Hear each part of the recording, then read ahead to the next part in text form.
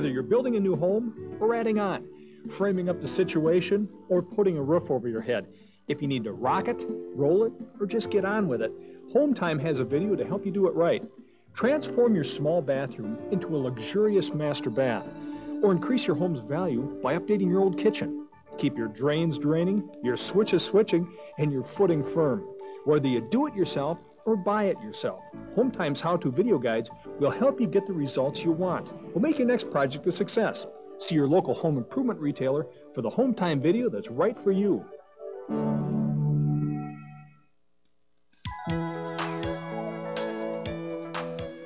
Hi, and welcome to Hometime. I'm Dean Johnson. And I'm Robin Hartle. In this videotape, we'll be showing you a variety of drywall projects with step-by-step instruction on hanging the drywall and on finishing the seams. We'll also show you some special drywall situations that you may encounter in your own projects.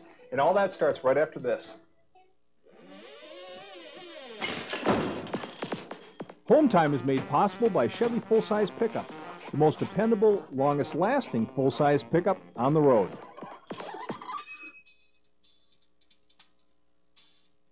The national PBS series Hometime is made possible by the Stanley Works. Since 1843, Stanley has been committed to building quality tools and other products to help you do things right.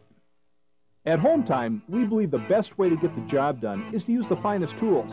And this Chevy full-size pickup is one of our favorites. Equipped with an optional Vortec 5700 V8 engine, it generates 255 horsepower and 330 foot-pounds of torque to power you through the toughest jobs. And with the optional third door, you've got lots of room for all your other tools. And friends to help you use them. At home or on the job site. For work or play, it's no wonder we at Hometime count on Chevy full-size pickups. The most dependable, longest-lasting full-size pickups on the road.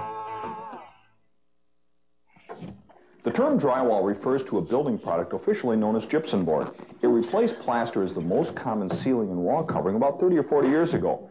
The sheets consist of a gypsum core, which is similar to plaster, and a thick paper surface on the front and the back. The paper on one side is coarse, and that goes against the framing. The finished side is smooth, and it accepts paint or wallpaper after the proper preparation. For this ceiling, we're using panels that are 4 feet wide, which is the standard width, and 12 feet long. We've rented a special drywall lift to help us work on the ceiling here. You'll see more on its operation later in the tape. We use it to raise the sheets up to the ceiling framing and to hold it while we nail in the edges. In a typical job, you nail the edges in and screw in the middles. That gives you a quick idea of some drywall basics. What we want to do now is show you a project Dean did with Joanne Liebler, where they go into more detail on the steps involved in hanging drywall.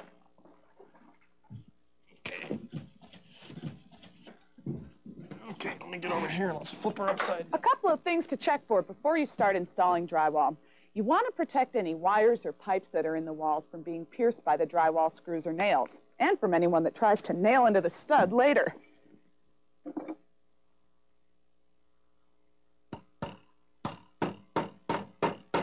Small metal plates should go over any wires or pipes that are within 1 1/4 inch of the edge of a stud. This is a code requirement. And you want to make sure that there are nailers at every corner. No edge of drywall should go unsupported for more than 2 feet. There are several types of drywall. It comes in different sizes, thicknesses, and with many different properties. And there's more of an explanation on this in our project guide. But for the most part, our work will be with 4 by 8 sheets of drywall that are a 1/2 inch or 5/8 inch thick. When you order your materials, make sure you have them delivered to the room where they're needed. Your supplier will usually have a truck with a boom on it, and you can actually bring the sheets in through a second-story window. Okay.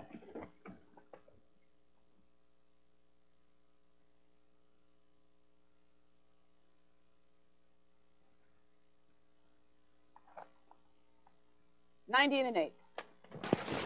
When you start hanging your sheetrock, or rocking as some people call it, you start on the ceiling and you run perpendicular with the framing. Now we've got a vapor barrier up here because we're on the 2nd floor working on some exterior walls.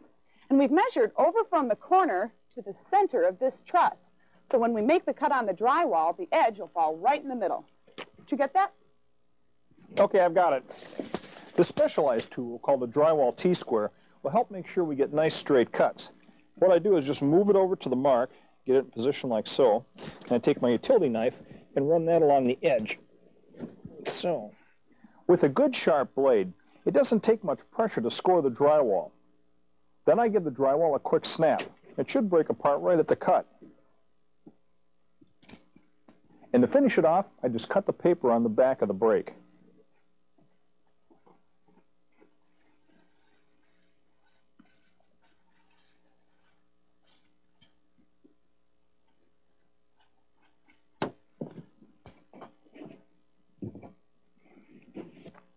Before we put any drywall on the ceiling, I've marked the location of where each truss is on the top of the wall. Once the rock is up, we'll need to know where to nail. These marks will help us. Attaching drywall to the ceiling is probably the toughest part of the whole drywall project. A 4x8 sheet of 5/8" drywall weighs 58 pounds. And it's a real awkward shape to hold over your head. So here's a good do-it-yourselfer trick. Build jacks like these out of 2x4s. There's a diagram in the project guide to help you. Okay. So the jacks hold the drywall in place, finish side down while we nail it. This is a point where our specialized drywall hammer comes in handy. Notice the head is convex. This creates a little dimple around the nail head without breaking the paper on the surface of the drywall. This will allow us to cover the nail head with drywall mud and get a perfectly smooth surface. And we always start nailing in the middle of the edge and work out toward either end. It's important to hold the drywall tight to the wood behind it as you nail. Don't count on the pressure of the hammer to snug it up to the framing. These are special drywall nails. They have ringed shanks, which in theory hold into the wood a little better. Standard length is 1 1/4 inch for 1/2 inch drywall and 1 3/8 inch for 5/8" drywall. Okay, Joe, I'll get this brace out over here and nail this in.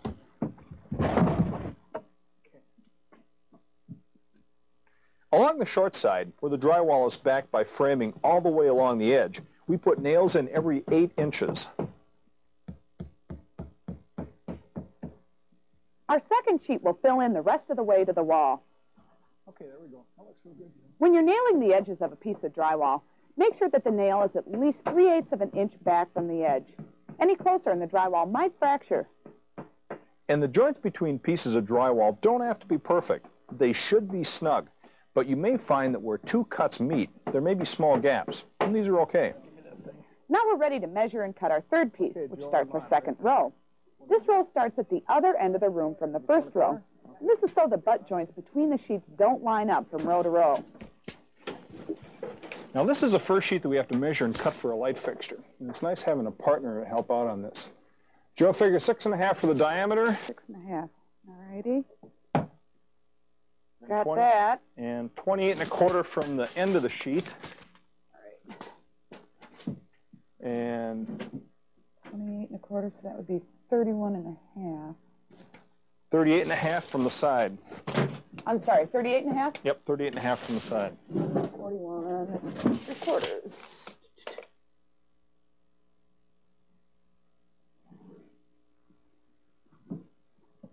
Now for cutting holes in drywall, we have a special tool called a circle cutter. And I've already adjusted it so it's at the proper diameter. And now we've also located and marked the center of the hole on the drywall. So now we can just make our cut. You turn it around a few times and it scores the outline you want in the drywall. Then you can break the piece out with a hammer.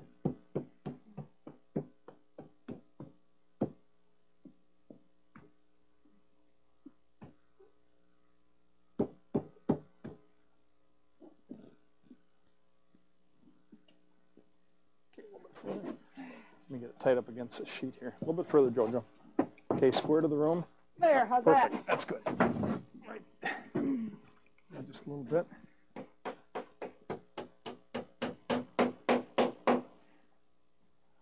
If the electrical roughing's been done properly, the bottom of the fixture should be fairly close to flush with the bottom of the sheetrock. So you can see it's important to know the thickness of the sheetrock before you install your fixtures and boxes during the electrical roughing.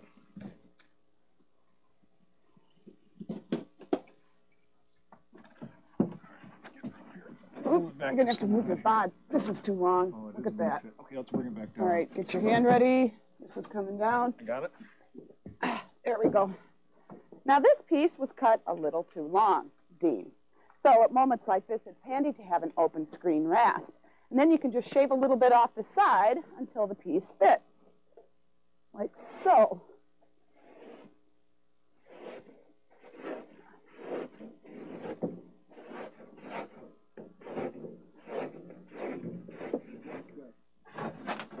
Oh, that looks rubbed Why in. don't you give it a kick? Thank you. Okay, we have to get it over just a little bit.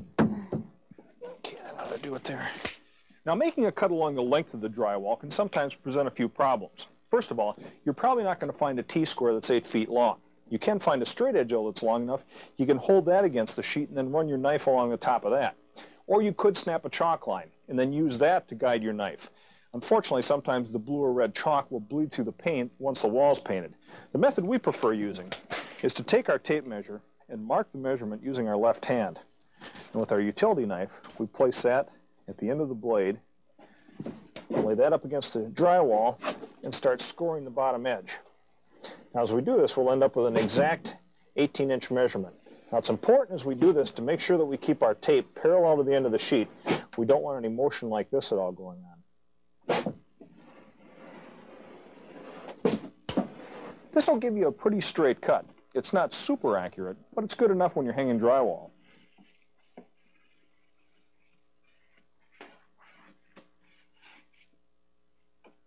You grab mine, I got the top one.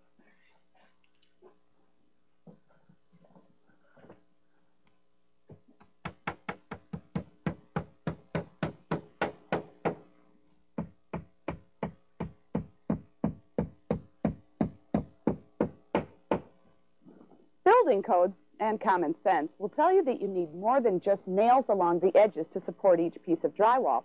So we're securing it in the field, 3 places along each truss. One way to do this is to double nail. 2 nails go in about 2 inches apart. That means 6 more nails along each truss. And you have to eyeball where you nail pretty carefully to make sure you hit the truss.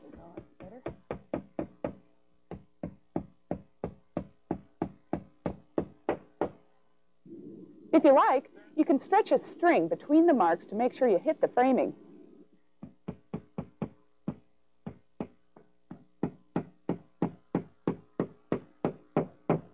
An alternative to nailing is to use drywall screws and a screw gun.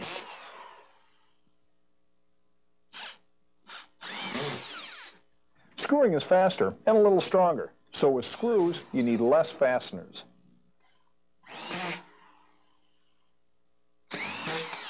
Generally, you need either 1 screw or 2 nails every 12 inches along the framing, but check the project guide for exceptions to this rule.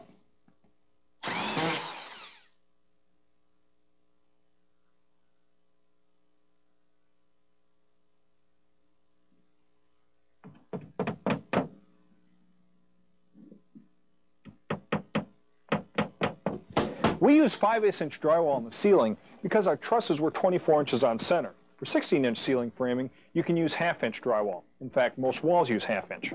To drywall walls, you start with a piece across the top of the wall. We've already cut this piece to length so that the edge will fall in the middle of a stud. And we've pre-nailed across the top in line with the studs. Now it's just a matter of lifting this piece up flush with the ceiling pieces. Okay. Yeah. All right, it looks pretty good.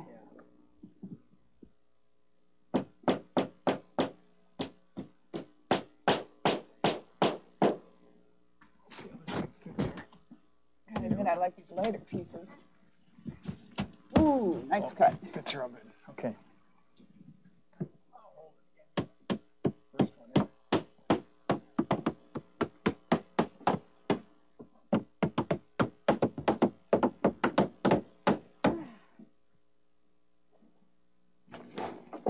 You don't have to wait until all the sheets are up before you go back and put your screws or nails in the field. There you go. In fact, in some ways, it's easier to do it now. Well, you can still use the stud to line up where the screw should go on the sheet.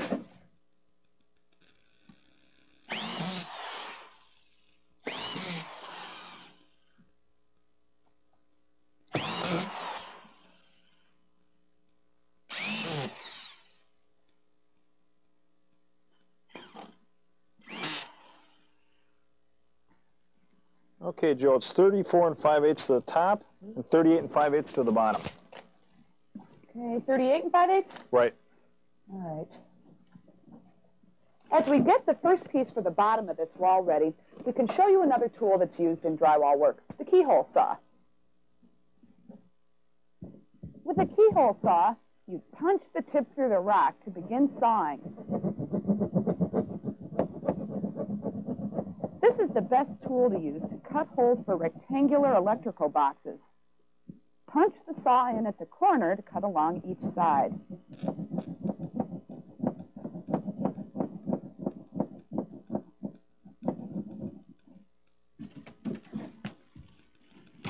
A standard 8-foot ceiling is slightly over 8 feet 1 inch between the bottom of the ceiling joist and the subfloor, depending on what the subfloor is. So a combination of the 5/8 inch drywall on the ceiling and these two 4-foot sheets still leaves us with a gap of about 3/4 inches. So we're going to put that gap on the bottom of the wall here where it'll get covered up with baseboard, and we'll have a snug joint right here between the two horizontal pieces of drywall. And these levers are designed to lift the drywall up from the floor.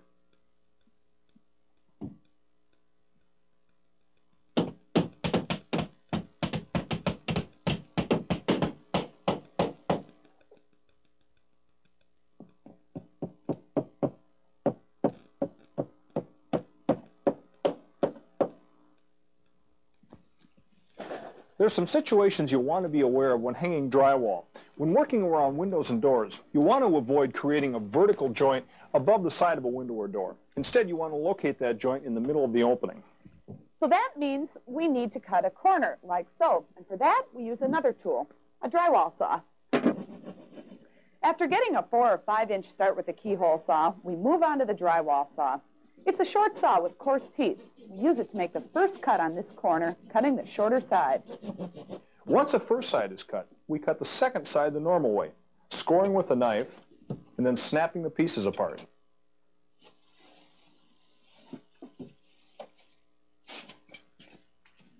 Ready? I'm ready.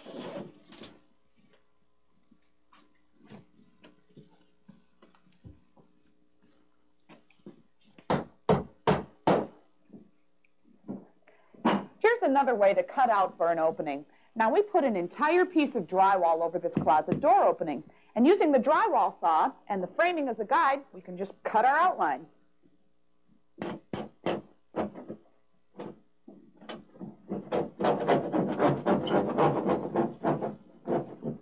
You run the saw along the framing. It doesn't matter if you scrape up the surface of a 2x4 a little bit.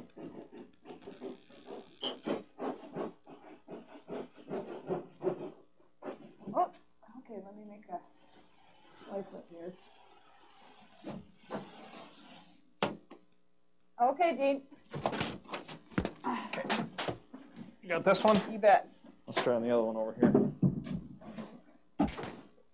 All right, Joe, 4.5 inches. Okay. When working on closets like this, it's important to know ahead of time if you're going to have a full wood jamb or a half jamb. If you're going with a full wood jamb, you just leave the sheetrock just the way it is. With a half jamb, which is the way we're doing it, we'll still want to stick one more piece of sheetrock on.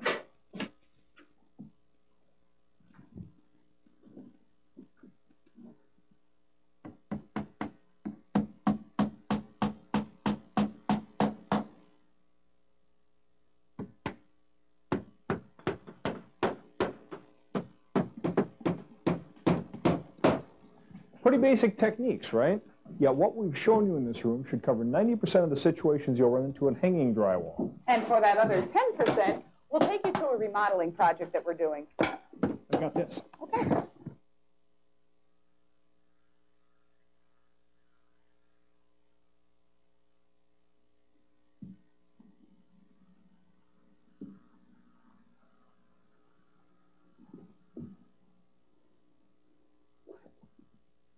We're starting with some oddly shaped pieces in this situation. This room has what's called a trade ceiling. We install the angled pieces on the sides first, and then rock the flat area in the center. Okay. Cutting angled pieces like this requires some special measuring. This piece is already cut to width and length. Now we want to take it from this piece down to the bottom in the corner. And the first measurement we take is from our last piece to where the angle begins. Okay, Joe, 19 1/4 for that one. All right, 19 1/4, you say? We transfer that dimension to the sheet. Chalk? Normally, you try to avoid using a chalk line to mark drywall because a chalk will sometimes bleed through the paint on the surface. But for this angle, it's about the only way.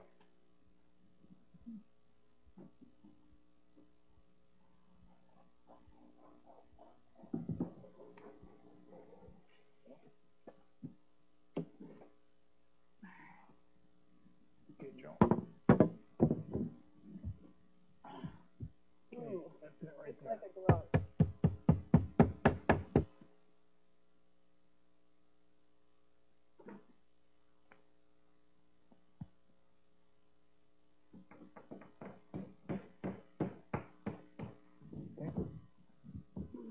You tight there? Yep.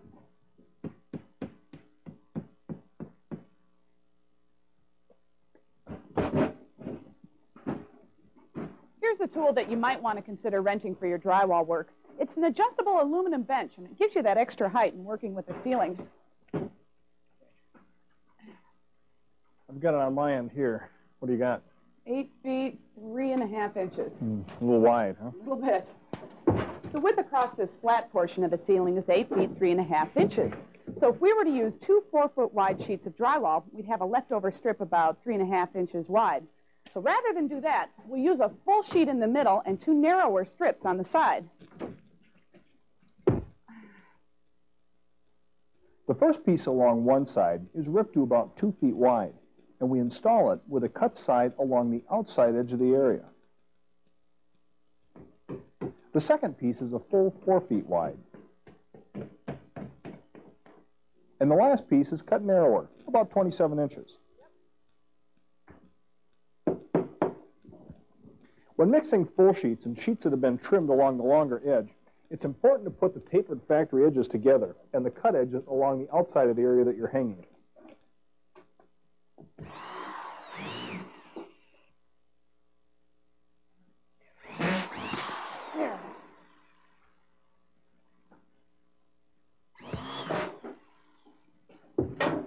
Okay, now we're ready for the walls. There's one little thing we want to remember. This is a pocket door frame, and once we install the drywall over the top of it, a door will slide in and out of this pocket. When we go to install the drywall, we don't want to use screws or nails longer than 1 inch. They're going through a 1/2 inch of drywall and 3/4 of an inch of frame. So we don't want the tips of the screws coming through this frame and scratching the door as it slides in and out. You want me to hold that?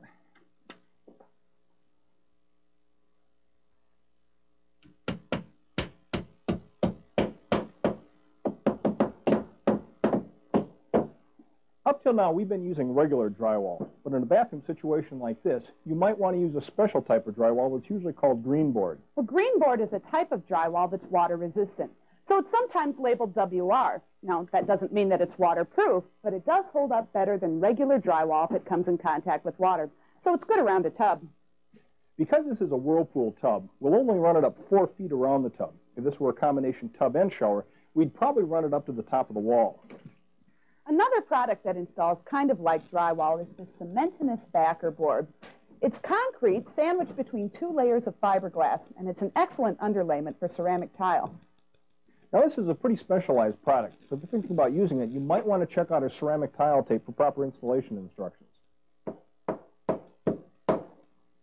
Remodeling situations in older homes like this one will often present you with this problem.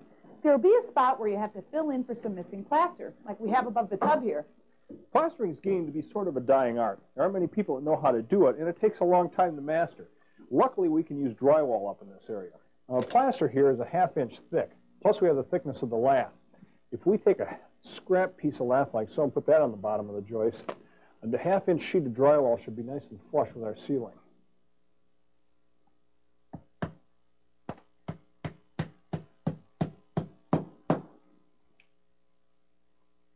The old plaster has to be cut off cleanly. You need a straight edge to butt the new piece of drywall up to. If you've prepared everything right, putting up the drywall itself is simple.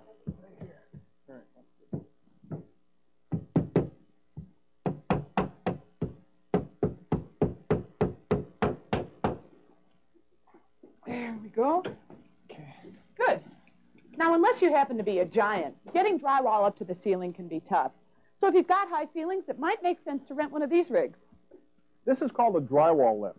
The way it works is you load the sheet on, and then you level it out to the ceiling like so. This little lock in place. Pull down these little arms, and then move it over to the area where you'll be installing it. Well, like so. You get it really close in. Straighten her out. Yeah. And then start cranking it back up to the ceiling again, like so. And then reposition it one last time. That looks pretty good right there. Good. And snug it up against the ceiling. There, that looks good, Joe.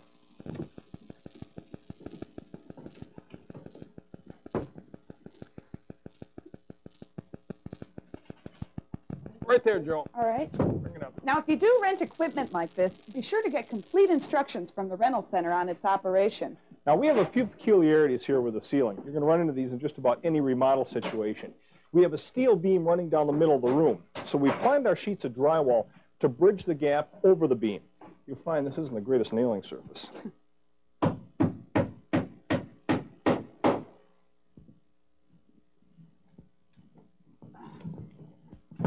There we go.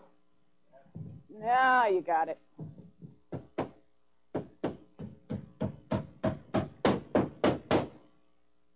There we go. Now over here where the old house meets the addition, the joists run in different directions. So we want our sheetrock to run in different directions too. The goal, of course, is to have your sheetrock running perpendicular to your joist. Now the area along here will see some movement, so we don't want to put the joint for our sheetrock right here. It could crack. So we'll just move the joint down a joist. Okay, Joe, you ready for this? You bet. Go ahead. Crank it up.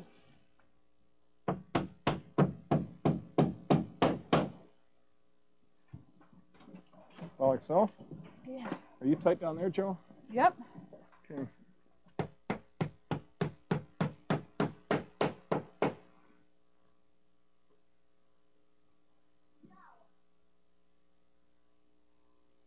Okay, 31.5. Well, we have one tricky spot left. Eventually, this pipe here will be covered with a soffit. We'll drywall over the top of that. But for the time being, we want to rock inside of the soffit as a fire stop. This is in case if there's ever a fire in the soffit here, it can't spread up through the floor joist and then throughout the room. So this is a little bit of a cut and paste job, but we don't care what it looks like because eventually it will be covered by the soffit. 9'2". Well, obviously, 4x8 sheets of drywall work best in rooms where the ceilings are only 8 feet high. But many ceilings are higher, either by design or in our case, where the floor and ceiling heights are tied into the older part of the house. Now, you may be tempted to buy 10-foot sheets, rip them down to 9'2", and then run them vertically. But it's best not to do this. You should really try to run your wall perpendicular to the framing. So that'd give us a strip that's about 14 inches wide. And where you place these thin strips, or rippers as they're sometimes called, depends on several factors. We'll be doing a couple walls and showing you a couple different ways of doing it. If the ripper is going across the top of the wall, the cut edge has to go up against the ceiling.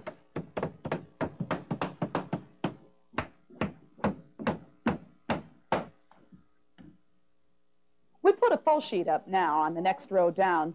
This way we can measure and cut accurately for the second ripper along the top. We lift the bottom piece into place with foot levers and leave about a ½ inch gap at the base of the wall. There we go. Hold on. There we go.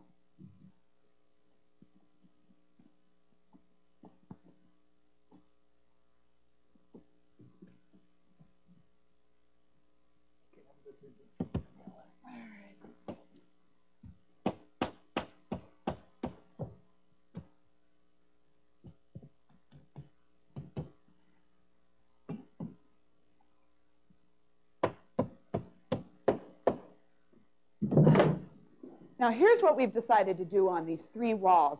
On this wall, we put the ripper up near the ceiling. Now we could have just as easily put it down by the floor. It totally depends on where you feel like working when you tape the joints. So we've got a joint here and a joint at about waist height. And we decided to work at these levels rather than come down and work on a joint here, which is where the joint would be if the ripper was here. Here on the back wall, we put the ripper on the bottom. This way the fireplace breaks up our joint. We end up taping 2 short joints rather than a long one across the entire wall. And here on the third wall, we put a full sheet in the middle and slightly narrower sheets on the top and the bottom. This way, both joints are broken up by the windows and the door, so we have less taping to do. There's one other situation to consider, and that's if you have a thin ripper, let's say 2 or 3 inches wide. You might consider putting that in the middle of the wall. This way, rather than having 2 individual joints to tape, you can treat it as one joint. The only downside to this is you'll have a cut end butting up to a factory edge. It's just a little bit harder to tape is all.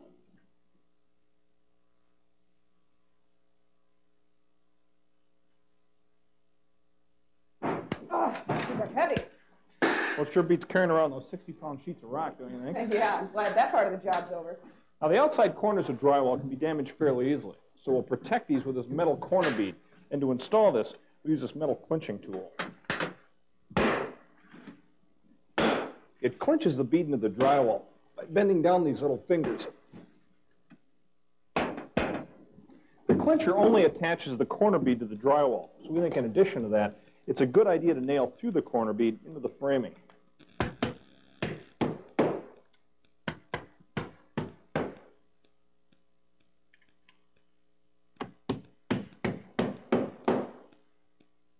For a wider angle on a corner like this, I have to spread the corner bead a little to match the angle.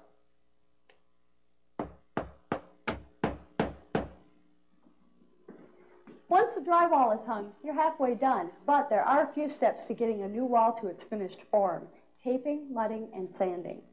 The idea is to fill in the joints between the drywall sheets with joint compound and to reinforce them with a paper tape.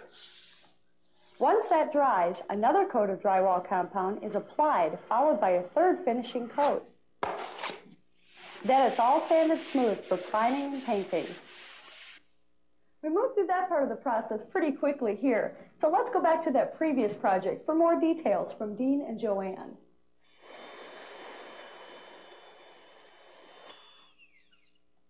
If hanging drywall is a science, then finishing the joints is an art.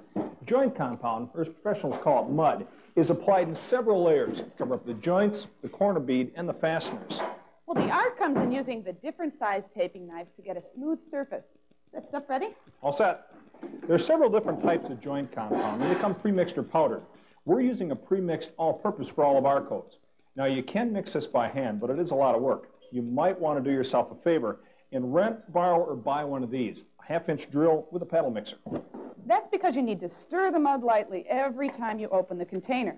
But don't stir too much. This can work air into the mud, and that could create little craters and bubbles on your wall surface. Drywall has a tapered edge along the long side of the sheet. When these two edges are butted together, they form a little valley called a recessed joint. This is different from a butt joint, where the two square corners meet. Our objective here is to fill in this little recessed joint with drywall compound and tape to give us a nice smooth surface. The first coat is called a tape coat, and that's because we embed this paper joint tape in every joint and in every corner. First, we spread out a layer of mud over the joints. For this first coat, I used a taping knife that's 5 or 6 inches wide. I'm generous with the mud at this point. I spread out more than I need to fill the trough formed by the tapered edges.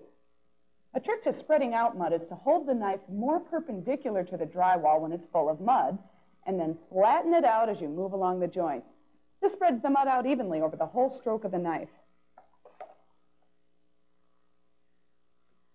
When the mud is on, I lay out a piece of joint tape over the center of the joint. I press it in lightly by hand. I only need to make it stick to the mud at this point. Then I go back and flatten the tape into the mud, working from the center of the joint out to the sides. You can use pretty firm pressure with this stroke, and you end up scraping off some excess mud. Just make sure to leave mud under the tape. As you tape, keep your knife clean. Constantly scrape it off on the side of the pan. Mud that stays on your knife will dry out faster. My last step at this point is to spread a very thin layer of mud out on top of the tape. This requires a gentle touch. The tape should still be visible through the mud. And don't worry too much about a few grooves and streaks on the surface now. There will be more coats to smooth it out.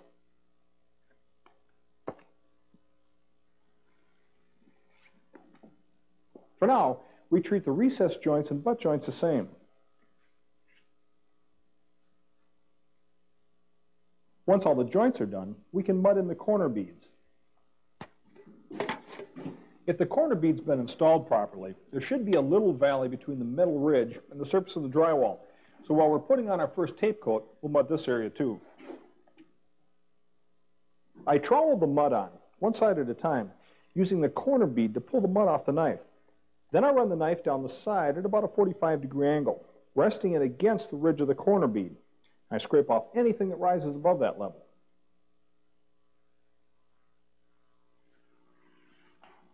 You want a band of mud about 4 to 6 inches wide on either side of the bead, and since there will be little drops of it that accumulate along the edge, you should scrape those off too.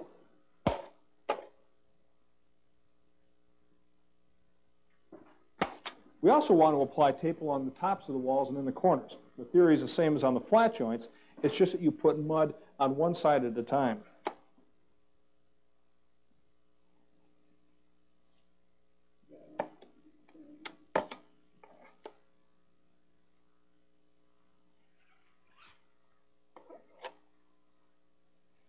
Once there's mud on both sides of the corner, I fold the joint tape in the center. And most brands come with a crease here to make this easier. Then the tape fits into the corner.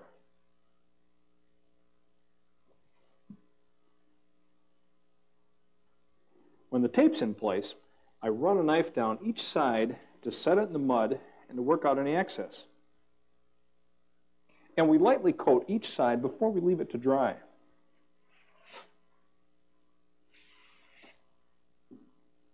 Now the last thing we need to do at this point is cover all the screw and nail heads. And remember, these are all sunk just slightly below the surface, so it won't take much mud to cover them. I trowel on more than I need, covering a row of screws in one stroke. I use a 5 or 6 inch knife almost flat to the wall. Then I gently scrape off the excess. And this leaves a very thin layer of mud all the way up and down the wall here. The mud around the screw heads will shrink a little bit, so we'll keep coming back and mudding over them, 2 more times in fact.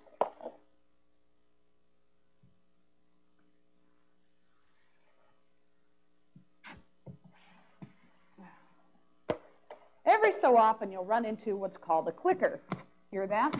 And that happens when a screw or a nail isn't sunk below the surface enough. Now if it's a nail, many knives are going to come with a hammerhead and you can just kind of beat it into shape like that. Otherwise, you're going to want to keep a screwdriver handy.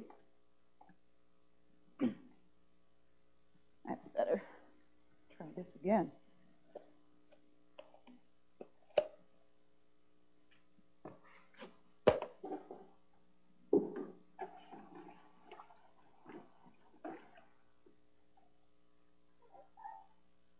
When you finish your tape coat, you need to let it dry at least overnight. And before you leave the work area, be sure to clean your tools thoroughly and throw away any excess mud that might be left over in your pans.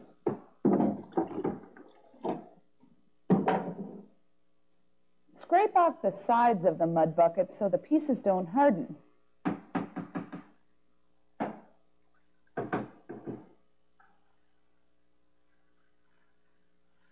Brush down the sides and along the top, and add a little water right on top of the mud. This keeps it from drying out.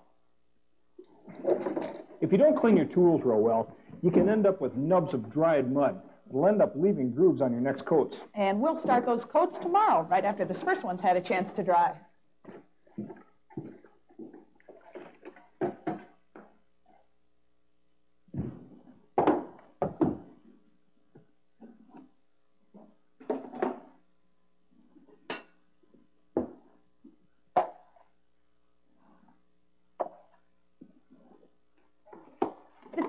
Leveled off all of our surfaces, the nail dimples, the joints, and the corners. So now everything's pretty even. The next couple of coats will make everything smooth, and we're using larger knives, 7 to 10 inches. And we apply the mud differently. We use a little less pressure and a little more patience.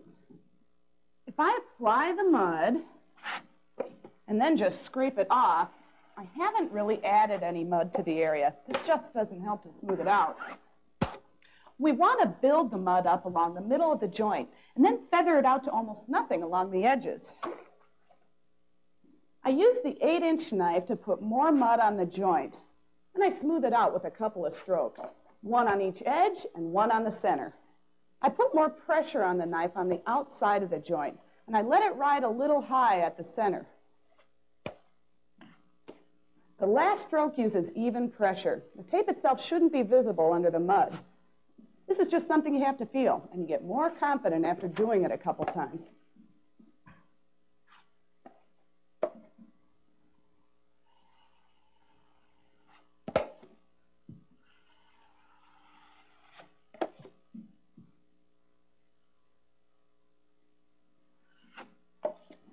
Remember that some of the joints are butt joints. This means that there isn't a tapered edge on the drywall, and some of the tape and mud we've added already have created a little bit of a ridge.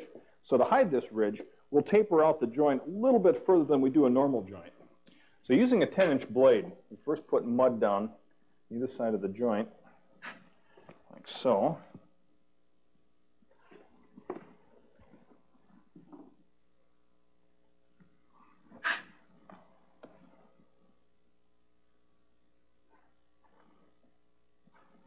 Then putting pressure on my index finger, we run the blade down the left-hand side, so. Then putting pressure on my outside finger, we run it down the right-hand side. And then we run the blade down the center of the joint. Then you might want to take one last gentle pass down each side, like so.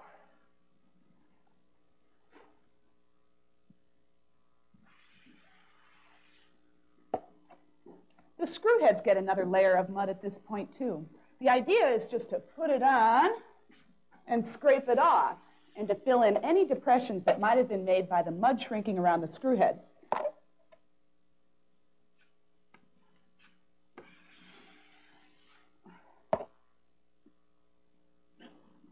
Inside corners present another little problem that requires a special approach.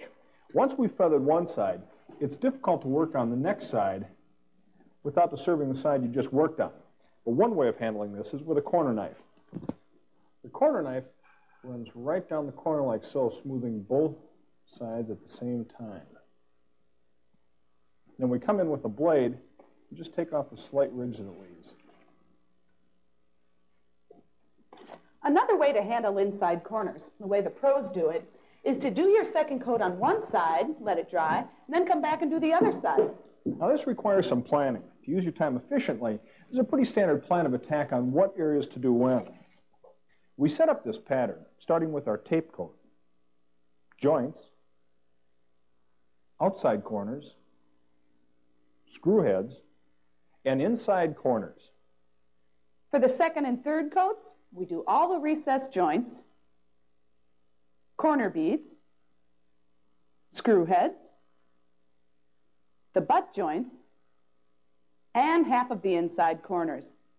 Then we can come back and fill coat the other half of the inside corners. We stagger which sides of the inside corners we do so that one side gets to harden before we do the other side.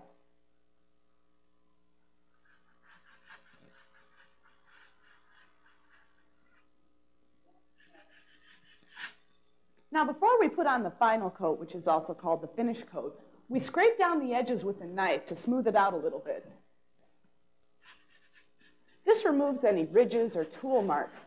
We want as smooth a base as possible for our third coat. We've been taking our mud pretty much straight out of the container, but many tapers like to thin their first coat or this last coat. It's really a matter of personal preference. If you do thin the mud, do it with about a cup of water at a time, and don't get the mud so runny that it falls off the knife. Too thin and you weaken the mud. Because we want to feather these joints out even farther, we'll be using bigger knives. You can use up to 8-inch knives on the screws and up to 12-inch on the joints.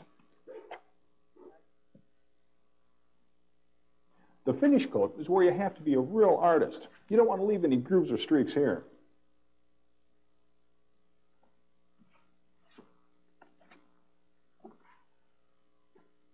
It's a good idea to check your joints at this time, too. If you hold your knife in the center of the joint and there's any play on either side of it, it means that you have a hump in the middle of the joint. You'll want to feather that out a little bit. At this point, the mud on our flat joint should be about 12 inches wide. Our corner bead should have about 6 inches of mud. There should be about a 5-inch wide stripe of mud over the screw heads. Our butt joints can have as much as 18 to 24 inches of mud. And the inside corner should be feathered out about 6 inches.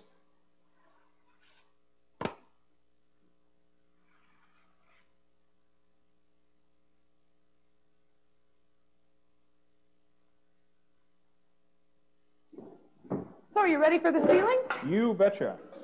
The ceilings are the most exposed part of any drywall job. You usually don't see long, continuous stretches of walls. It's usually broken up by windows, doors, pictures, furniture, that sort of thing. Yeah, but the ceiling is just hanging up there with nothing to hide it. And depending on the lighting, that extra bit of mud you might use to hide a butt joint or a screw head, well, it could show up. So we're going to do a few extra things to our ceiling, and we have a couple of options. We're going to texture some of our ceilings, and we're choosing to go with a splattered type of texture here. We rented a sprayer for this. Now we're going to dump some joint compound in the hopper. The mud can be thinned down to as much as 2 parts mud to 1 part water, depending on how fine you want the texture. There are also special compounds just for texturing. As I spray the ceilings, the mud splatters out onto the drywall. And this is pretty messy work, so be prepared to get dripped on. Some of the splatter will get on the wall, so we have to scrape up any overspray. Once the mud on the ceiling is set up for about 15 or 20 minutes, we gently go over it with a wide knife to flatten it out.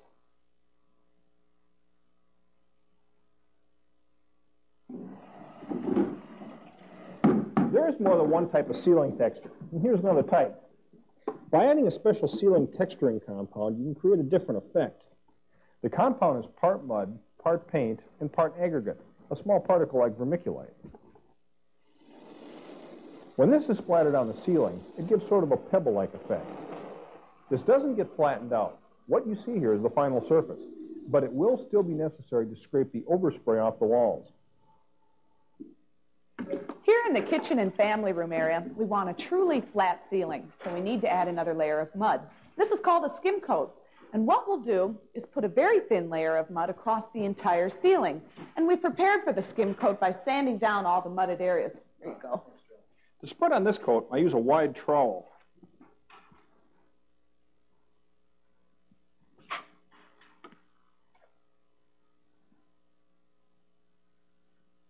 I spread the mud out over an area with a couple of strokes.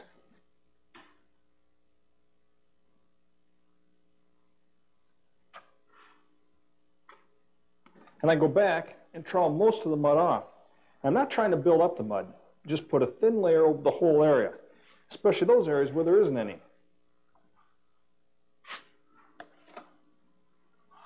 It takes a very gentle touch to remove just the right amount of mud and to smooth out the little trowel marks that it creates. Generally, we advise first-time drywall do-it-yourselfers to stay away from this kind of ceiling.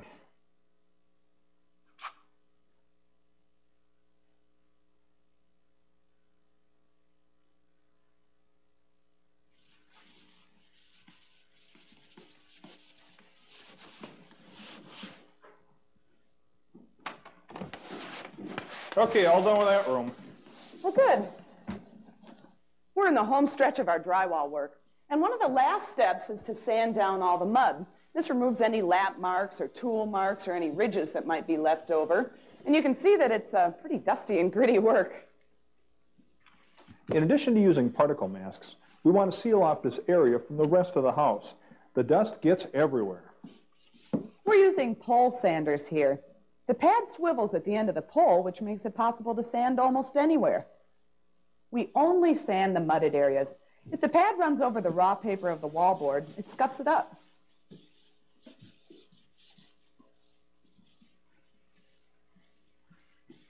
You can use sandpaper here, 120 to 150 grit, but we're using this open screen. The screen works well because the dust doesn't build up in the grit, like it will with sandpaper. It falls out of the screen. Cleaning up is a significant part of drywall work. When we were done rocking, there was a lot of scrap and dust to remove. And there's even more to clean up now.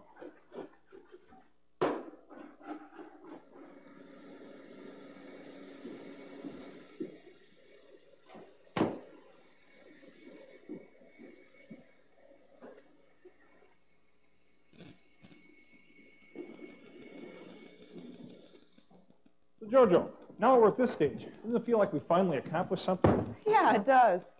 One thing that's kind of odd about the drywall stage of any project is all the rooms start feeling a little smaller. All that open framing tends to be a bit deceiving. But once the drywall's up, the rooms really start to take shape. We hope we've made the process of installing and finishing drywall clear, although it is hard work. But we think a couple of people can handle a project this size. But working on an entire home is a whole other story again. We think the best thing to do here is hire a good crew, stand back, and watch them do the work.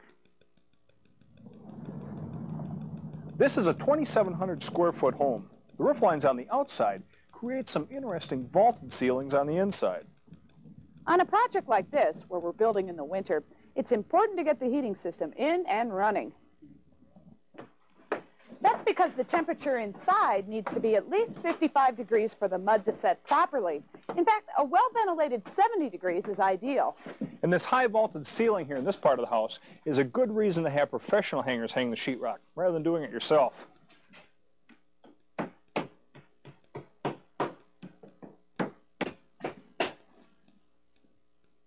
Many professional rockers are paid by the square foot, so if there's a way to make the work go faster, these guys have it figured out. Here we can see that they're using a router to cut holes for the electrical fixtures. This is a pretty sophisticated technique. They run the router around the outside of the box to create a hole that's just slightly larger than the fixture. Well, it sure looks like these guys have done this before. You've got to do this every day to develop that smooth technique with a screw gun. It didn't take them long to get this up, huh? Yeah, all this in 5 days, that's pretty good. Now, we're using a special type of drywall here. You'll notice that it has a rounded edge, so there's more of a gap. That means that we can get a little extra mud in here. The theory is it'll make the joint a little bit stronger. It also means an extra step now that we're ready to tape. This is called the joint coat, or pre-filling. The tapers use a chemically hardening mud here that dries in an hour or two. The mud is also exceptionally hard. On butt joints, the tapers notch out a little extra at the joint so there's space for this joint coat. Then they apply just enough mud to fill the notch, but not the whole recessed joint. This round edge drywall is common mostly among professional contractors in the Midwest. And since this mud sets up quickly, the tape coat can start right away. Another tool commonly used by professionals is called a banjo. This tool holds a roll of tape and a quantity of mud, so it coats the tape with mud as it dispenses it. When it comes to taping, a professional crew makes it look so easy. There's not a wasted movement. It's kind of like dancing. This comes with practice and experience, doing it every day. A do-it-yourselfer will probably never be able to make it look this easy by just doing a couple weekend projects. Contractors tell us it takes at least 6 months on the job before a taper truly becomes proficient. But don't let that discourage you. We believe if a do-it-yourselfer takes the time and works carefully, you can achieve good results, even if it does take a little bit longer.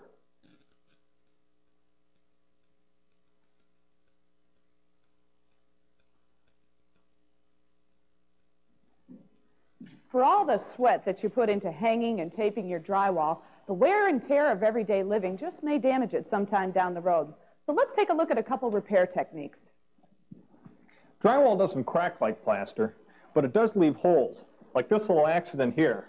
With the plaster wall, you'll find a backing of lath under which you can fill the hole. With drywall, there's no backing between the studs, so patching it will require a different approach. There are two ways to do this. One way is to take a piece of cardboard, slightly larger than the hole, and tied to a length of string, insert it in the hole and pull taut. This creates a backing onto which you can apply patching compound.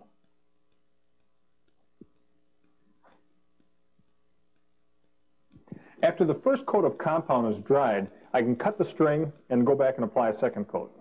With the second coat dry, you can apply some fiberglass tape to strengthen the patch. Cover with a layer of compound, feathering out around the hole with a wide-bladed knife. Let it dry and sand smooth.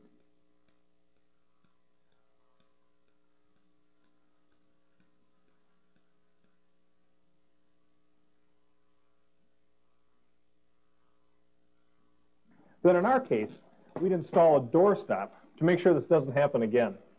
Another approach to use is called the hat patch method. The idea here is to insert a small piece of drywall the size of the hole with some paper backing to serve as the joint tape. The first step in this process is to clean the rough edges of the existing hole. Then I cut out the patch using a sharp utility knife, and on the back side came in an inch, scored the circumference, and scraped off the gypsum, being careful not to tear off the facing paper. The next step is to apply joint compound to the hole in the wall. Then insert the patch, making sure it fits, and coat the seam around the overlap with 2 coats of joint compound, feathering out the edges to assure a smooth finish. Those are the basic steps to hanging, finishing, and repairing drywall. We have one more technique to show you before wrapping up. It's the textured sealing treatment we used on this ceiling here. It's called a knockdown sealing, and Dean handled this job just a few days ago.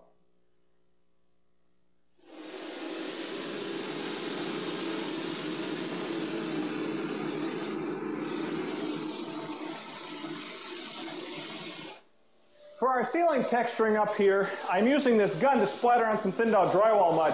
Then later on, I'll come back and I'll flatten all this out. The gun is powered by a compressor, which we rented for this job.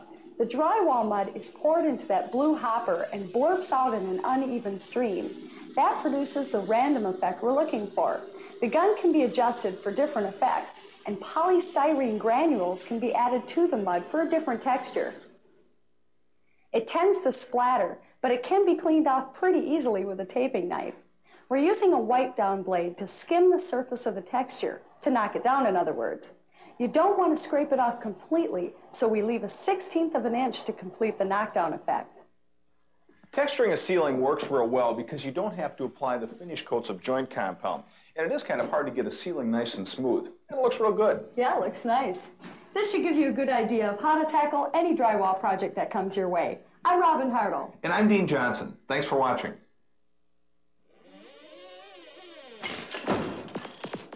Hometime is made possible by Chevy full-size pickup, the most dependable, longest-lasting full-size pickup on the road.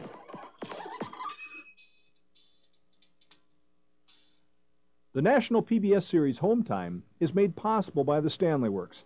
Since 1843, Stanley has been committed to building quality tools and other products to help you do things right.